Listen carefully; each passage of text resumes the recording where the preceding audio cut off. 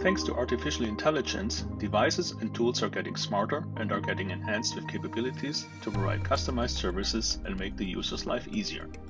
By detecting who is the user of the equipment, devices can customize their behavior to fit user preferences. For example, a user-aware HVAC can set the thermostat according to user preference. Smart coffee machines can prepare your favorite beverage automatically, and even your smart toaster can customize temperature to toast the bread the way you like it. Other use cases are to automate elevators in office buildings or hotels to automatically select the right floor for each person. Or for example, equipment and machines can adapt their display based on users' registered settings or set height and other ergonomic settings based on users' registered morphology. These are only a few examples among many possible applications. Face recognition is an effective way to personalize smart devices' behavior, display or settings to the user. This advanced functionality is still costly and intrusive when implemented in the cloud, and privacy is a strong concern for wider acceptance. To overcome some of these issues, we developed a solution running locally at the edge on a cost-effective microcontroller which can be integrated easily into a large range of equipment. The data remains totally private to the user's environment on the autonomous edge device. Thanks to the powerful STM32 capabilities, STMicroelectronics has developed a solution to embed and run face recognition locally on a single cost-effective microcontroller. This is a solution addressing privacy concerns by processing images locally without using the cloud.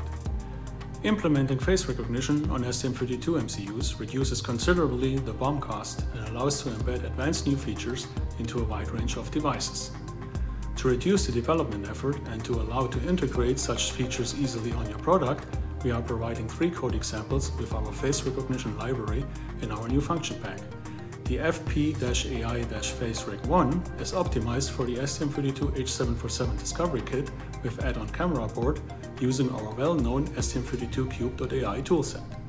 Now let's see the board and the function pack in action, and let me show you its capabilities.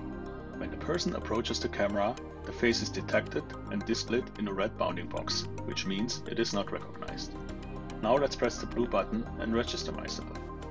As you can see, I am enrolled as user 0, indicated by a green bounding box. My face is tracked in real time, and it is even working if my head is tilted or not fully facing the camera like in my registration picture. We are reaching up to 4 frames per second for the face detection and recognition processing. Now let's see what happens with a different person. This person is not recognized as registered user, indicated by the red box, but we can choose to learn new faces directly on the target by pressing the blue button. Let's do that. The bounding box is turning green and the person is now recognized as user 1. On the display you can also see the match probability. This solution is ready to be integrated into our STM32 microcontrollers with ARM Cortex-M4, M33 or M7 core and a camera module. The code can be extended further by adding IR or time-of-flight sensors to make it more robust to spoofing. Such sensors allow to detect when people, for example, try to fake identification, such as putting a 2D picture in front of the camera.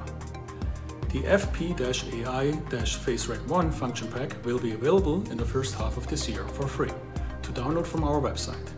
Please visit st.com/STM32CubeAI to get access to the STM32Cube.ai, the wiki and documentation, or simply to learn more about our artificial intelligence solutions for microcontrollers. For further discussions, contact us at edge.ai@st.com or via our sales representative.